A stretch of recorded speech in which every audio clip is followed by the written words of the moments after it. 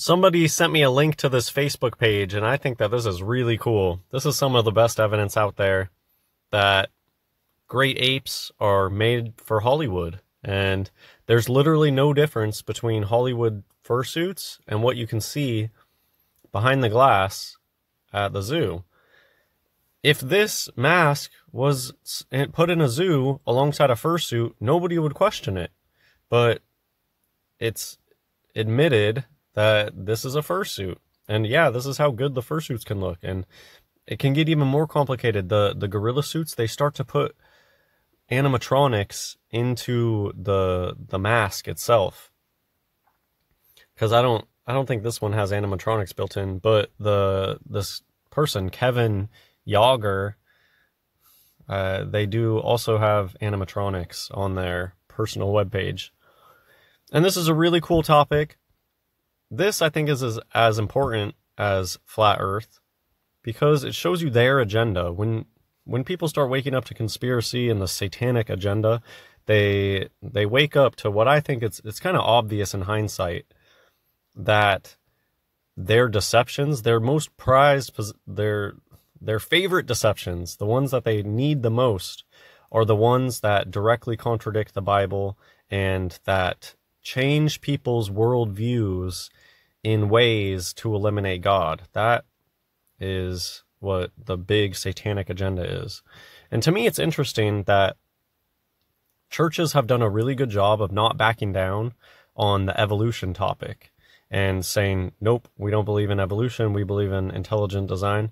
I think that's really interesting that they've been able to hold on to that for so long. I think that they need some better arguments. Specifically, the fursuit argument is so good. It just obliterates. When it undoes the magic. That's the thing. But I just find it very interesting that so many Christians keep firm in their anti-evolution beliefs. And I mean, I applaud that. But I think that there's a lot of clowns that they put on the world stage, like, oh, look at the banana, fits a monkey's hand or whatever. Like, that person's obviously a clown, purposefully giving a bad argument. I think that the best argument is to say that God made biology highly adaptable. The timelines that they talk about with evolution is a bunch of BS, millions of years. No. Things adapt quickly. And so God made this place with life being able to adapt. That's not evolution over millions of years. And the fursuit thing, really, man, learning that great apes are an entire deception and not even a real animal, that makes it clear that humans are so different than animals. Even though I think that that's probably just part of it, that people don't fall for the BS and they know that there's something special about humans, regardless of the fake apes. So yeah, to finish my thought, I think it's interesting that it seems most churches are very steadfast with their denial of evolution, but then they believe all the ball earth stuff.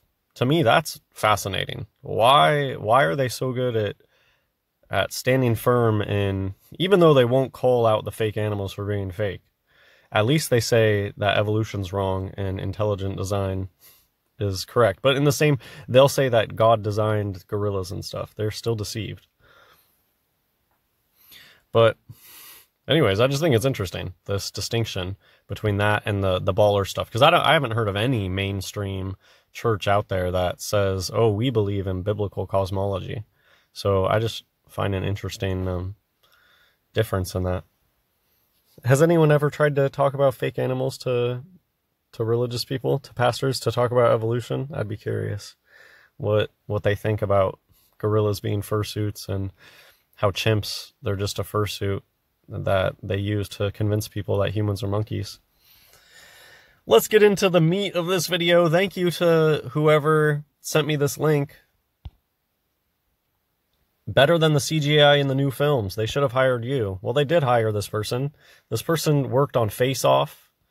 The director of Face Off was so pleased with the special effects, face switching effects, that he canceled the computer effects touch-up work. CGI, with all the AI stuff today, it's getting pretty good. But for the most part, practical effects look better than CGI. And these fursuits are amazing practical effects. Here it talks about a fat suit. And what I thought was really important here was the last sentence. Such commendations are what drive the efforts of Kevin and his crew. Well, what commendations? The prosthetics were convincing enough to fool viewers into thinking Cage had actually gained the weight himself. So, fooling viewers, being told that the prosthetic was so good that it fooled people, those are the condemnations, or the commendations that are driving the efforts of these people. They love to fool people. They love to do this. This is what they do. That's what their craft is to come up with something so convincing that it can fool people. This guy made some really cool looking dogs that if you stuck them in certain scenarios, nobody would be able to question if that's a real dog. It looks exactly like a real dog. Same way with the fursuits, it's all about the context. If they take a fursuit and they stick it behind a Nat Geo thing, it becomes real. If they take the fursuit and they stick it inside of a zoo behind plexiglass, it becomes real. That's how it works. It works on magic. Here, I think it's interesting, the orange light that's being cast on this. Finishing up detail, then it's mold time. If you've been around my channel a while, you know how I feel about orange. I haven't seen these videos yet, so we are watching them together for the first time. There might be audio, I don't know.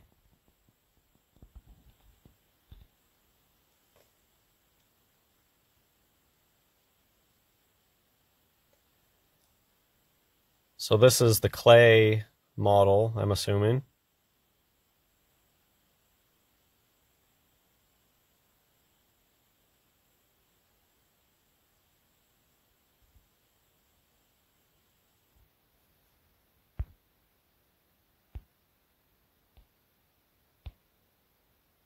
Oh, this is just a picture.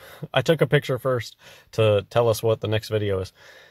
The chimp mold is now finished. Pulled a quick test skin. Checked fitting, pulling final skin, then on to paint.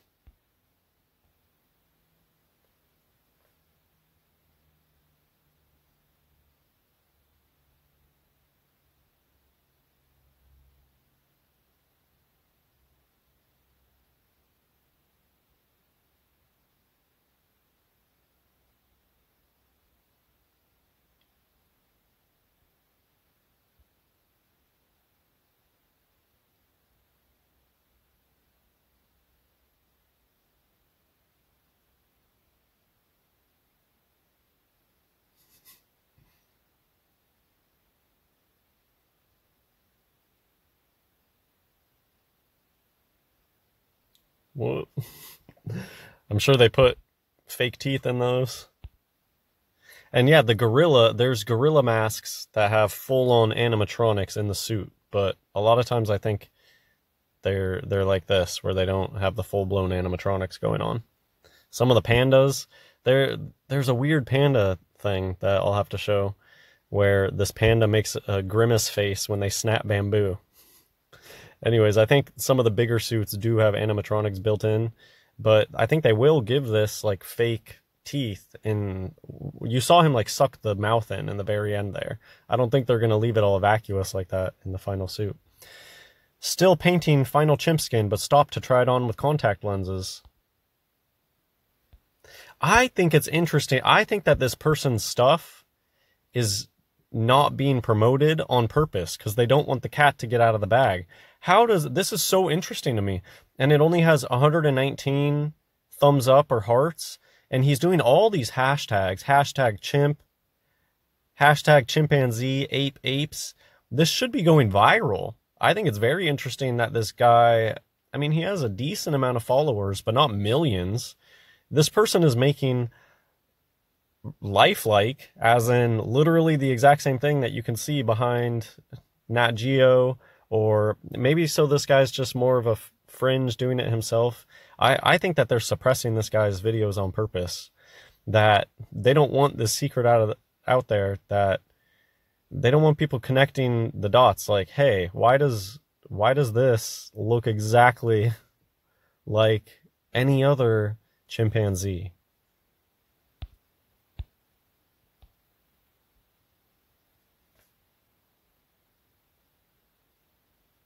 That's just the question that I would start with people. is, if this was behind a zoo plexiglass, would you not think that it was real? Of course, this guy's wearing like a sweatshirt, but you pair this with the fursuit, and this isn't done yet. We got a couple more videos to watch. If this was packaged in a Nat Geo documentary, would this not pass as a real? Would not everybody assume it's real? There's no difference between this, what's on Nat Geo, what's in the zoos. There's no difference.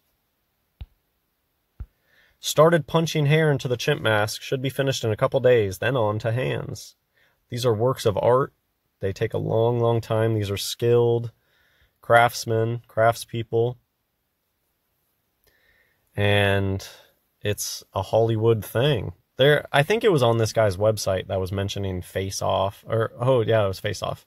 I think Face Off was also the name of a challenge, like a show where special effects people were challenging one another. This is just, it's a Bafo industry making these suits, and it's been going on since the last reset. They've always been doing this stuff, and so this is a long tradition, making realistic fursuits.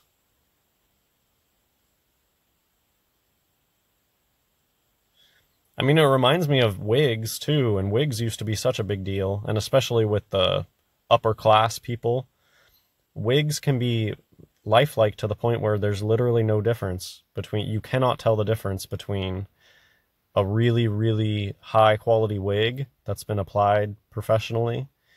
You can't tell. I mean, maybe if you get in with that's like, same thing with these chimps. The only way to know, what they tell us our suits are so incredibly lifelike, and they look the exact same as anything that we've ever been told is supposed to be real. Like, there's no way to know unless you actually were there. But then that's the problem of nobody has access, and all we get are stories. You have to be an illuminated individual to gain access to these fursuits. And so they've created an impossible situation where nobody can verify for themselves, even though they show us that, hey, we can make... They don't readily show you this stuff, though. That's why I think that this guy's stuff doesn't have as many hits as it should. Because I don't think that they want you to know. Usually, when they show you something that is a known suit, it purposefully looks busted. That's kind of a thing with the media, is that, let's say there's a TV show and they're going to tell you something's a gorilla suit. They make it look obviously bad, like 99-cent store rubber mask gorilla suits. They'll talk about those a lot, but they don't really like to talk in depth or showcase this type of really good looking suit. It does not get the attention that it should deserve. If this was behind a zoo and it had the fursuit to go along with it, of course, this is just the mask. But if this was back in a zoo, if this was slapped with Nat Geo in front of it, nobody would question if it's a real one or not, because they all look like this. Well, here's the last video.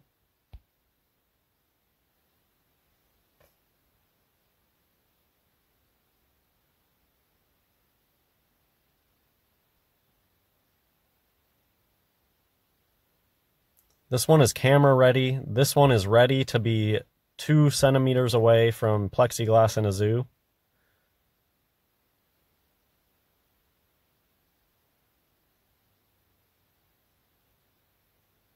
That must be from Face Off. Oh, goodness.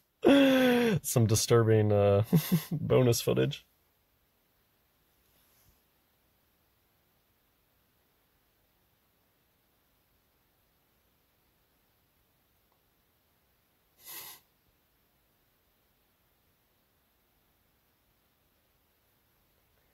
Thank you again, whoever sent me the link to this. Really fascinating. I'll leave a link in the description and in the comments to this guy's Facebook page. You can go check it out if you want.